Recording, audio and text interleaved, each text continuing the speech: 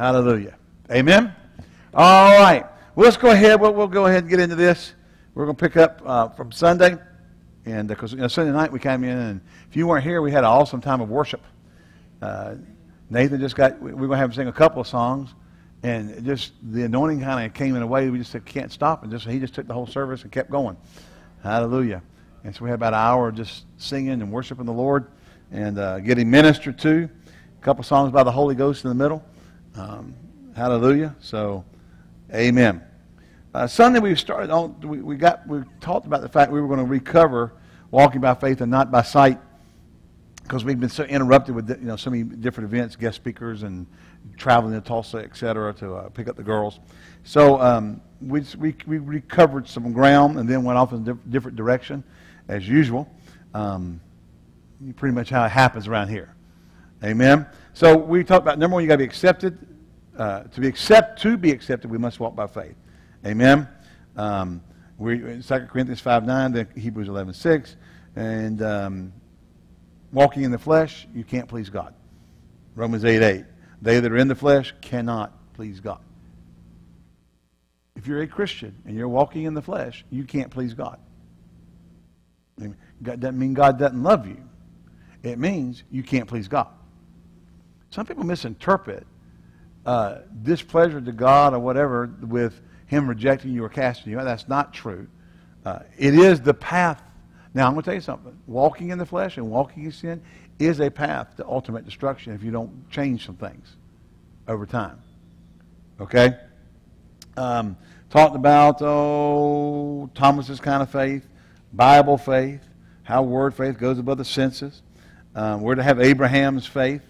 And we were kind of getting into that when we stumbled across the scripture we were using. Anybody remember what we were using?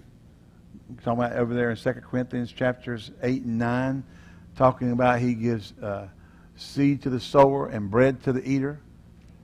He that ministers seed to the sower, both ministers bread for food and multiplies your seed sown and increases the fruits of your righteousness. And we got talking about how that people misinterpret the bread for food as the harvest, and totally missed the point. God gives bread for the food. That is a mercy. Really, it's a mercy to sustain you until harvest comes in. So if you didn't get to hear that Sunday morning, you need to go back and listen to that. I'm sure Brother Bill will have it out soon. And very soon. It's out there. Let's see what else we got to look at here. So we were we got to that point and kind of got hung there, and because we were talking about when we went off in that direction, how that James talked about that we were not. Let's look over there. How that people say I'm justified without works. Whereas James says, show me your faith without your works, I'll show you my faith by my works. Hallelujah.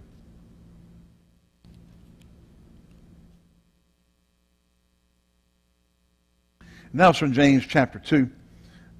We read down from, we'll just kind of recover this. All right. My brethren, have not the faith of our Lord Jesus Christ, the Lord of glory, with respect to persons. For if there come into your assembly a man with a gold ring and godly and goodly apparel, and there come in also a poor man with vile raiment, and you have respect to him that weareth the gay clothing, and say unto him, sit thou here in a good place, and say to the poor, stand thou here, or sit here under my footstool, are you not then partial in yourselves and become become judges of evil thoughts? Now, what we're saying here is, you just can't, because it's a normal thing. Somebody comes in well dressed, where people want to. Hey, well, you want them in your church. What's the bottom line always? The love of money. Amen. Hallelujah. Now it doesn't. And I'm going to say something. Because you have money doesn't mean you have the love of money. As quite frankly, as a matter of fact, there's a lot of poor people that love money. They steal for it. They shoot for it. They kill for it. They do it because they love money. So just because somebody, you can't go, oh, they rich folk, they evil because they love money. Well, I'm going to tell you, they're poor folk that love money. All right? hearken, my beloved brethren, hath not God chosen the poor of this world, rich in faith, and heirs of the kingdom which he hath promised to them that love him? In other words, he's rebuking them for judging the status of a person based on how they dress and going after rich people. You know, churches do it all the time. You know, somebody comes in, they look like they got money bags. Boy, you court them. Nobody courts the poor-looking guy. Amen. Honestly, they don't court the poor-looking guy. But ye have despised the poor. Do not rich men oppress you and draw you before the judgment seats? Do not they blaspheme that worthy name by which ye are called? If you fulfill the royal law according to the Scripture, thou shalt love thy neighbor as thyself, ye do well. But if you have respect to persons, you commit sin. That's heavy. And, amen, and are convinced of the law as transgressors. For whosoever shall keep the whole law and yet offend in one point, he is guilty of all. For he that said, do not commit adultery, also said, do not kill. Now if thou commit no adultery, and yet if you kill, thou art become a transgressor of the law. So speak ye and so do as they that shall be judged by the law of liberty. For he shall have judgment without mercy, and he has showed no mercy, and mercy rejoices against judgment. What doth it profit, my brethren, though a man say he hath faith, and hath not works? Can faith save him? So that was his introduction into this passage of Scripture. And people amaze you. They'll do it in the New Testament. Well, I'm not under law, so I can commit adultery as long as I love people. I love the Lord, but I'm getting drunk on the weekends. Well, James said, see, now understand this, that we're not called to live under the law in the new covenant. But the concept here, and that's what James is pointing out, that if you think you can just sin in one area and not sin in another, and that makes it okay, he's saying you're guilty of the whole thing. In other words, if you think you can get away with stuff just because you walk in love, or I'm under grace, and it's all right if I do this other stuff, because he says you're guilty of the whole law if you're doing that kind of thing. So if you're not loving the poor that come into your midst, you're in sin. You're guilty of the whole law. In other words, it's a choice you make. Okay? And that's why this whole bunch came out with about a year ago saying, don't read Peter, James, and John because they disagree with Paul, and Paul's the preacher of grace. Because they disagree with their doctrine. Well, it's not even it's not doctrine. They disagree with their error. Okay? Doctrine is biblical. You know. All right. Whosoever shall keep the whole law and yet offend in one point, he's guilty of the whole thing. He that said do not commit adultery and do not also said do not kill. If you commit adultery, yet if you don't commit adultery, but if you kill, you're become a transgressor of the law. So speak ye and so do as they that shall be judged. Listen. By the law of liberty. He said do and live like you're being judged by the law of liberty. But understand, see, you can't totally separate out what he said here and go, I'm under grace because I'm under the law of liberty. He said, so speak ye. In other words, so here is a conjunction that carries the implication because of what came before, speak ye, because of what I said before, and do, is somebody's going to be judged under the law of liberty. In other words, the law of liberty may be judging you, but you're still to conduct yourself in a way and carry out your life in a way that honors God and honors His Word. And don't think that you can do and get away with simply because you're under the law of liberty. Okay? For he shall have judgment without mercy that hath showed no mercy. And mercy rejoices against judgment. Now he said that right after talking about being judged by the law of liberty. He'll have judgment with no mercy against them that have no mercy. So if you're under grace and you're showing no mercy, you're going to be judged without mercy. I don't receive that. Well, I don't care what you receive. It's Bible. What doth it profit, my brethren, though a man say he hath faith and have not works, can faith save him? I've got faith in the finished work of Jesus. Well, Ephesians chapter 2, Verse 8, 9, and 10 says, for by grace are you saved through faith, that not of yourselves. It is the gift of God, not of works, lest any man should boast. But he goes on right after that and says, we are created in Christ Jesus unto good works. Amen? Isn't that what he says? All right. For verse 10, for we are his workmanship, created in Christ Jesus unto good works. Now wait a second. We are saved by grace through faith, not of yourselves. It's the gift of God, not of works, lest any man should boast. What he's talking about? You can't obtain righteousness by doing everything the law says and by doing good things. You're not going to become righteous. But you are his workmanship. You're in Christ Jesus, and there should be good works that follow your faith. Not laying down on the couch potato looking at the finished work. I don't do anything. I don't tithe. I don't give. I don't go to church. I don't do anything. I don't have to submit. I had somebody tell me this one time. I know I've said it a bunch, but I'd still get amazed they said it. I think it was a thread on a post about radical grace, and I said something, and because they went, now that I'm in the grace, I don't have to tithe. Well, you're created in Christ Jesus unto good works, and Hebrews 11 says he receiveth the tithe. That's a good work. Amen. Are you here? I don't have to obey. We're created in Christ Jesus unto good works, and the Word of God says, obey those with the rule over you, or submit yourselves to those with the rule over you. I don't have to go to church. Yet, we're created in Christ Jesus unto good works, and the Word of God says, forsake not the assembling of yourselves together as a manner of some. Are you here? You're going home. See, we are created unto good works. Our faith is revealed and demonstrated by works or corresponding actions to that faith. If I believe Jesus saved me, I'm born again, I am his workmanship, then I am supposed to have actions that demonstrate that. I mean, because everything that person said they no longer had to do was something in the New Testament that the Word of God told you to do. Every last one of them. Don't have to give, don't have to tithe, don't have to go to church, don't have to obey, don't have to submit. I mean, it just went on and on and on.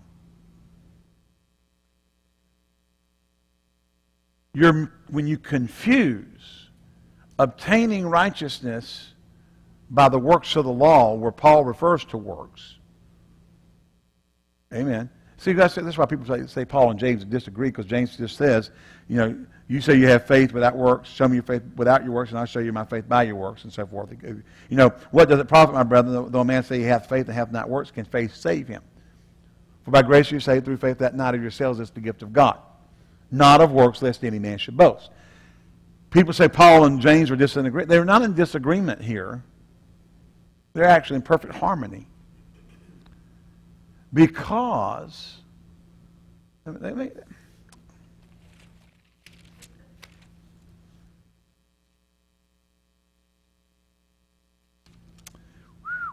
where is it? Where is it? Where is it?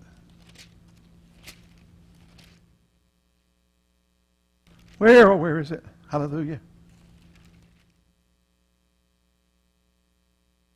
Acts chapter 14, verse 7. And there they preached the gospel. Now, according to some people, that's the gospel only of grace. Only of grace. Okay, I don't care what you call it. It's the gospel. I looked at one time, the gospel, it's only referred to as the gospel of grace like twice. It's called all kinds of other gospels. The gospel that, like 15 and 20 times other things it's referred to as. Okay? There they preached the gospel of grace, of Christ, of the Lord Jesus Christ, of God. And there sat a certain man at Lystra, impotent in his feet, being crippled from his mother's womb, who never walked. The same heard Paul speaking, who steadfastly beholding him, perceiving that he had faith to be healed. Can I ask you a question? Is he healed? Because he sat there. They heard Paul preach. Paul looked at him and perceived by the Holy Ghost he had faith to be healed. Can faith save you alone?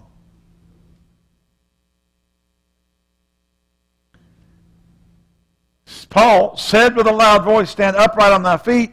and he leaped and walked. What did he do? He had to act. He had to put an action, a corresponding action to that faith for it to work. It did not work until there was a corresponding action. Now, well, I mean, how do you get saved? Well, Romans 8. I'm off my notes again, by the way. Just in case you were wondering. I mean, my iPads are turned off. Okay? I'm sorry, I meant Romans 10. 10:8. That's what I meant. Hallelujah. Romans 10:8. But what saith it? The word is nigh thee, even in thy mouth and in thy heart. That is the word of faith which we preach. That if thou shalt what? Confess with thy mouth the Lord Jesus, and shalt believe in thine heart God's raising from the dead, thou shalt be saved. Now stop for a second.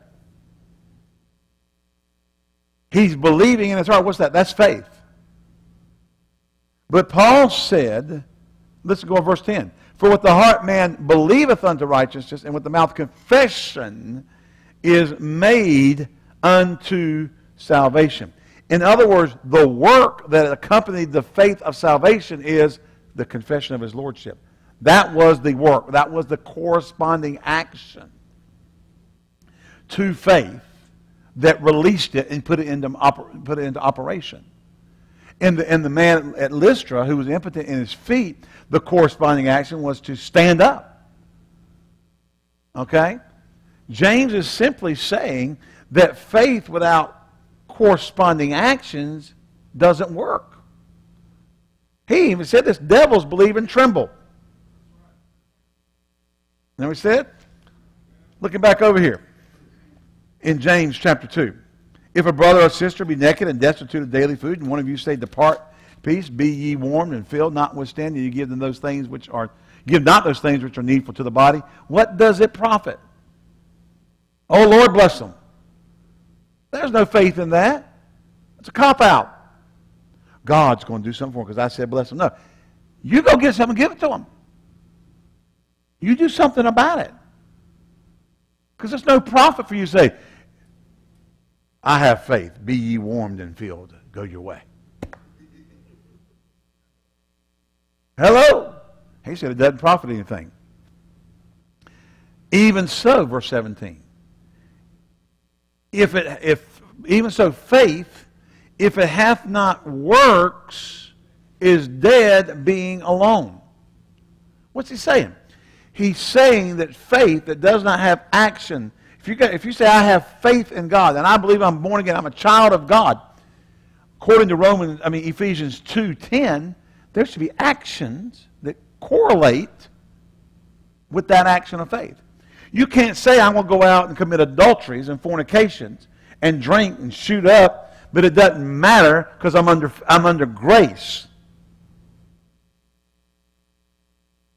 Hello?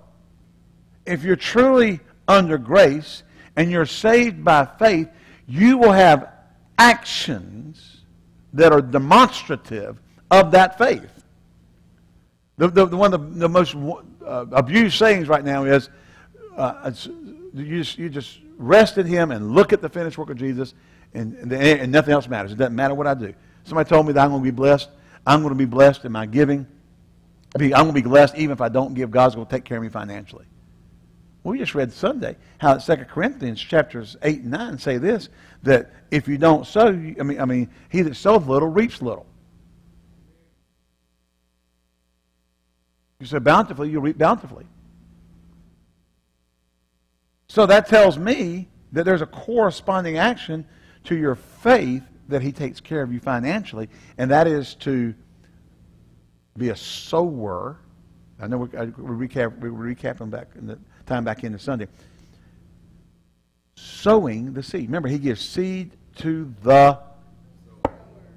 He gives seed to who? Sower denotes action. Planter. A worker. Amen. Didn't James say in chapter 1, if any man be a hearer of the word and not a doer? What? That's right. He's like well, actually, back up one verse. Be ye doers of the word and not hearers only, deceiving your own selves. Lack of action that corresponds to your faith is deception.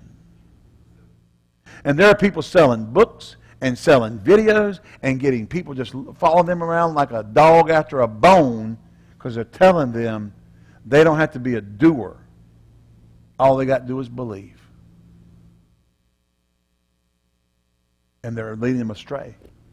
Because James says that the hearer who does not do is self-deceived.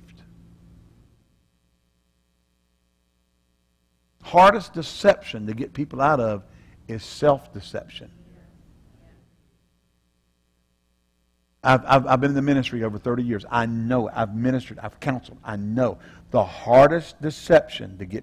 See, when somebody else has somebody deceived, you can get them out. If you can get them out from under their influence, they'll go like, oh, man.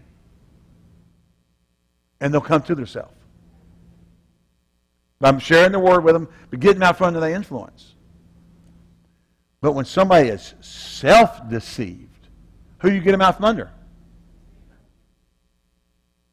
And let me say this. Usually the self-deceived have something attached to their deception called pride.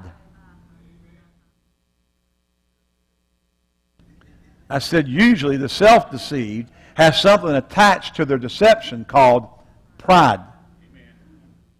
Because they don't want to be wrong. Even if they begin to see that they're wrong, they'd rather be wrong and maintain their position than to be called out and shown that they were wrong. Now, Dad Hagin used to tell a story about the preacher that he was going in, he was holding a meeting for him, and in those days, you know, people don't do this much anymore. Back in those days, they used to stay. Traveling ministers would stay in the pastor's home most of the time. Now you got people, I can't do that. I might get caught up with the wife, and I mean, you know, we have such lack of integrity in the church today. Women accusing men of stuff they didn't do, and then men are scared they're going to get accused of something they didn't do, and then actually pretty much afraid that if they get the opportunity, they're going to take it. Now, look, we have policies in place to protect us. We do the same thing. I don't counsel women alone, but you know, back in those days, they stayed in the homes of the pastors. That was normal. And so the pastor's out doing his stuff. Brother Hagin's up, and he'd be, you know, she's cooking breakfast with her. He'd be talking to her, and she'd say, Brother Hagin, talk to my husband. He needs to hear what you got to say. He said, well, I've tried to talk to him already. He said, but he's got to be at the radio station. He's got to be doing this. He's got to be doing that. And he just won't come. She said, but he needs to hear what you've got to say. He said, yeah, I know it. Well, about that time, he came in from running an errand, came into the house and sat down. And finally, Brother Hagin said, you need to come hear what I got to say in the morning services.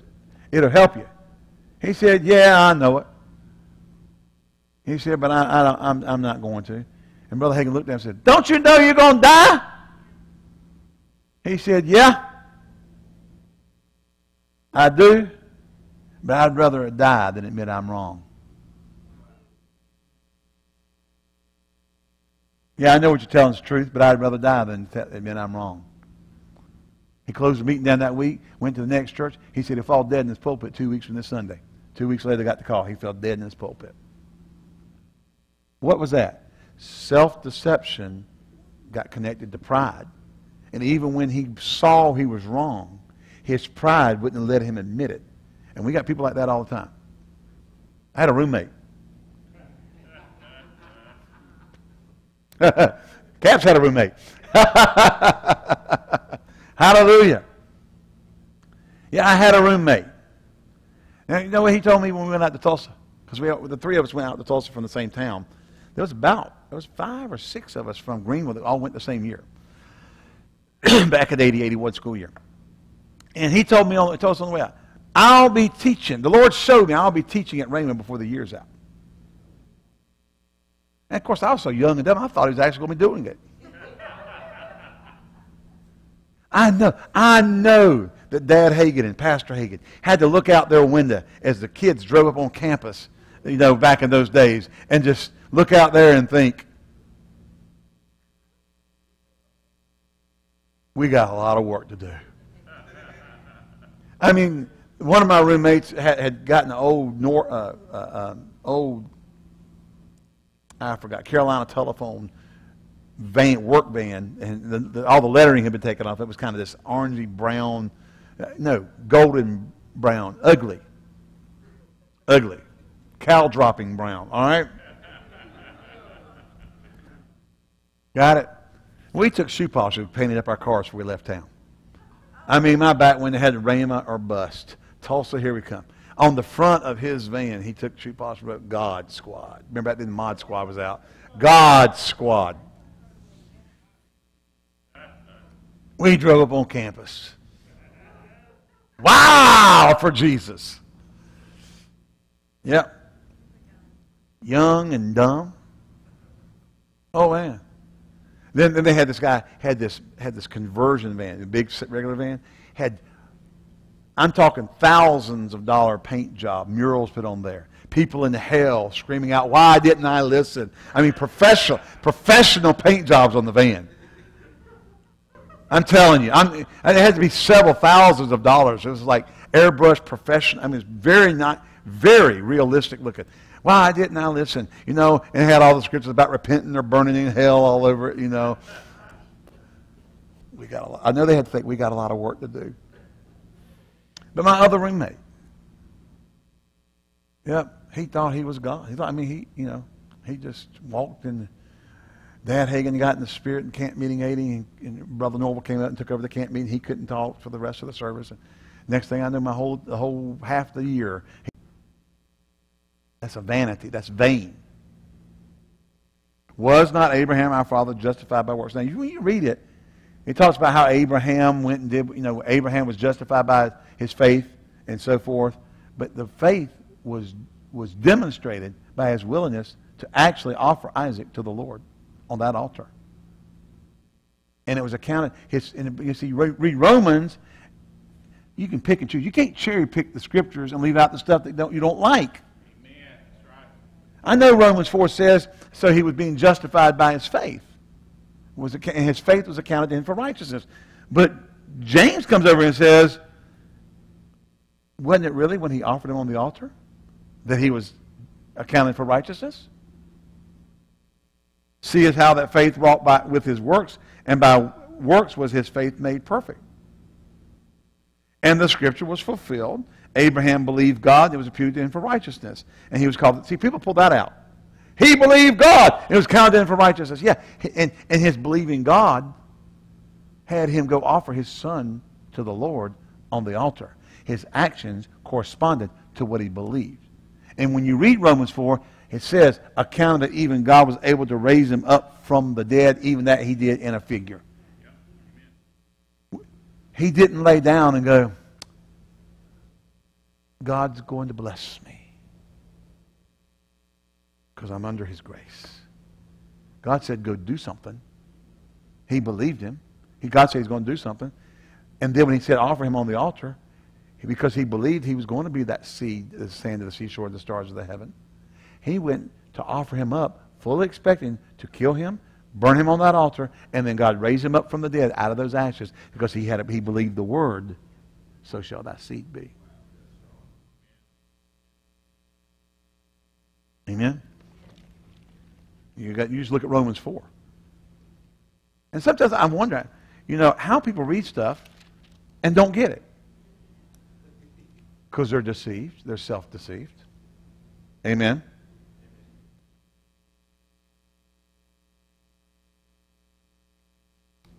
Who against hope believed in hope that he might become the father of many nations. According to that which was spoken, so shall thy seed be.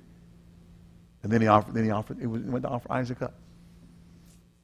So understand, you don't go, I believe that my needs are met, and you never give. Some people come here and tell me, I don't believe in tithing. Well, then you're a God robber. Hello? That's under the Old Testament. I don't care what it's under. God said people who don't bring the tithe and offering are God robbers. And he said Jesus is still receiving them.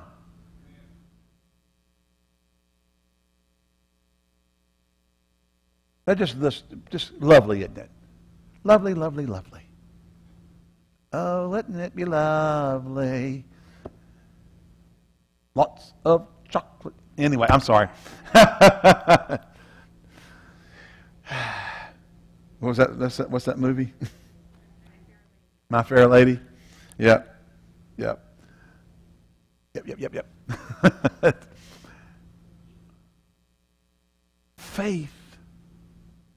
See, we missed it. We got to the point. We thought simply confess. And I said the number one way to release your faith is to say it.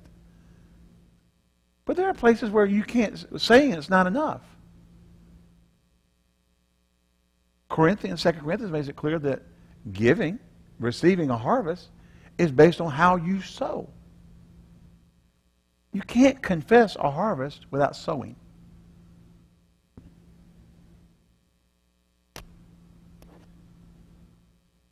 Go out here. Just do it. Go out here. Get you some land. Plow it up. Go get you some stakes and put on there corn. Put them all on. Have your image out there. Have your confession image out there. Got the corn label out there on that field. But don't put any corn seed in the ground. Ride by it every day and say, I believe I received my harvest of corn. Oh, I got the visualization. I got the picture in front of me every day. I got the picture of the corn on that stalk, on that stand out there, just reminding me that I've got a harvest of corn coming. I'm confessing it. You didn't do what you need to do to get a harvest. You didn't sow the seed. You can confess until you lose your breath and lose your voice, and until every hair on top of your head falls out, and you ain't going to get a harvest of corn out of that field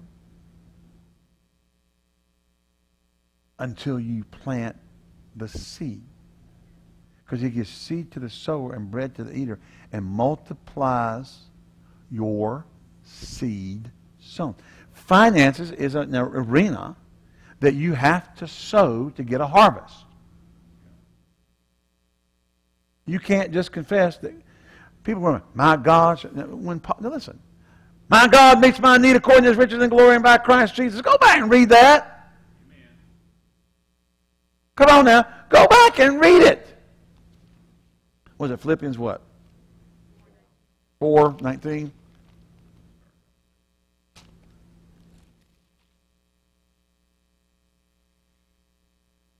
Now, verse 15. Now you went Philippians, verse 14. Notwithstanding, you have well done that you did communicate with my affliction. The word communicate me here meant he gave them money.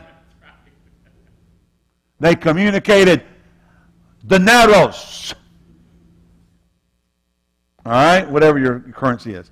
Now, you Philippians know also that in the beginning of the gospel, when I departed from Macedonia, no church communicated with me. That doesn't mean they didn't send him letters. Nobody sent me any money. Listen, as concerning giving and receiving, but ye only.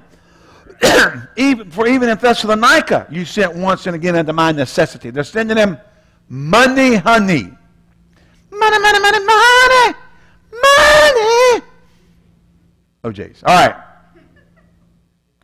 Not because I desired a gift, but I desired fruit that may abound in your account. For I have all and abound, I am full, having received Epaphroditus the things which were sent from you, an odor, a sweet smell, a sacrifice acceptable, well pleasing to God. But my God shall supply all your need according to his riches in glory by Christ Jesus. Did you notice something? God met their need according to his riches in glory by Christ Jesus, because they communicated into him in concerning giving and receiving.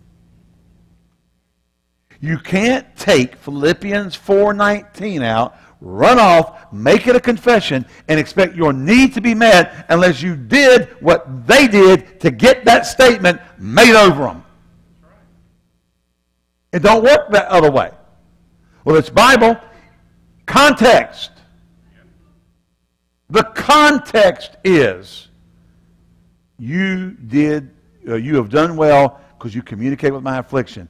Next verse. You communicate with me concerning giving and receiving. Next verse. Even when I went to Thessalonica, you sent to my necessity. Not because I was looking for a gift.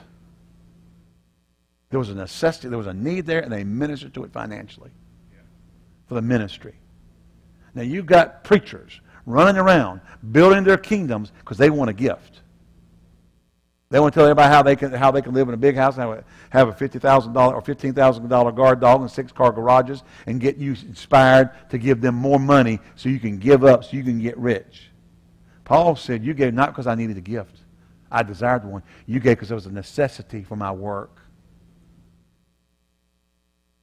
I don't have any problem. Listen, we've gone from one ditch to the other. I don't have any problem with preachers being blessed. But I have a problem with preachers raping the church so they can live extravagantly. And usually traveling and raping the local church so it can't do its job. Because they're using marketing techniques to draw the money out of the local churches to their mega ministry. Now, I'm not saying that every ministry is like that, but there's too much of it. I said there's too much of it. Paul said, I didn't desire a gift, but I desired that fruit would abound to your account. But I have all abound, all I am full. In other words, he's saying God's going to meet my need. Amen? But he received Epaphroditus the things which they sent. Hallelujah. They sent to take care of what he was doing. And Paul says, because you did that, I'm just going to interject a little paraphrasing here. Because you did that, my God will meet your need according to his riches and glory by Christ Jesus. It was based solely upon the fact they were communicating to him financially for his ministry in need. It was not a faith confession void of works. As a matter of fact, the blessing or the declaration of that statement was made in response to an action that took place before they had the confession over them. They were doing it. And they were doing it without a faith confession. We're giving to Paul because he's going to meet our need, and God's going to meet our need. They were just giving. And Paul said, because you're doing this, my God's going to meet your need according to his riches and glory by Christ Jesus. We start out on the confession side without the doing.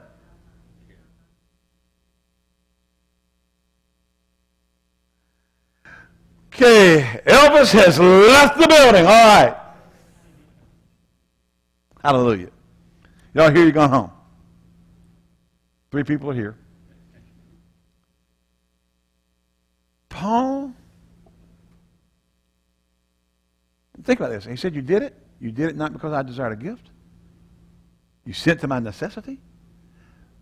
They were not doing this to get a blessing pronounced over them. They loved God.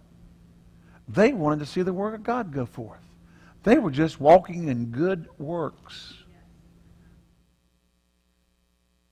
And because their works, then God said, so just, you can't go around, my God meets my need according to his riches and glory by Christ Jesus, unless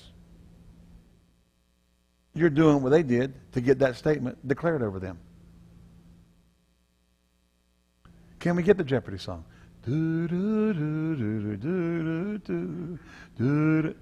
That's my Selah music.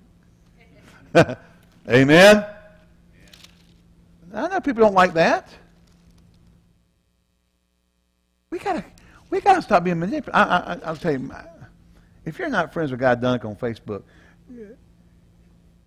become friends with him. Tell him you're pastor, one pastor has sheep, and he wants you to read your post.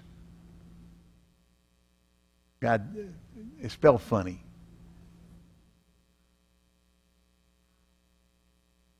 It's like Dunick or something. Duininci, something like that. But Guy Dunick. Okay? Good stuff. And he gets on these threads of like this kind of stuff about preachers. Listen, don't you get taken up by somebody saying, you got to give up to a preacher so that you can get blessed.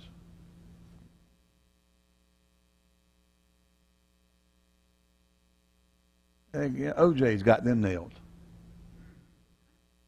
All right? The Bible tells us not to be greedy after filthy lucre.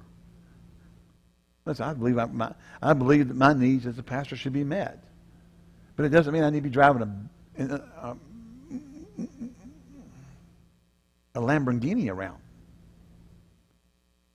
Hello? We want our pastor blessed. We want him to have a Lamborghini. What do I need, a car? I mean, and if you brought me one, I'd probably sell it. To be honest with you, what do I need with a car that we could live debt free and build 6 churches overseas with? Well, God wants you. We want you to be blessed of God. We want you to be blessed of God. You know. Paul went one place one time and wouldn't even take any money. Just made tents for 2 years so he could preach. We've just got to change our mindset a little bit about the prosperity thing, and understand that we need to have a corresponding action to our faith. We love people. We want to reach people. The work of God's got to be done. Amen. Can I get a hearty amen? Amen. All right.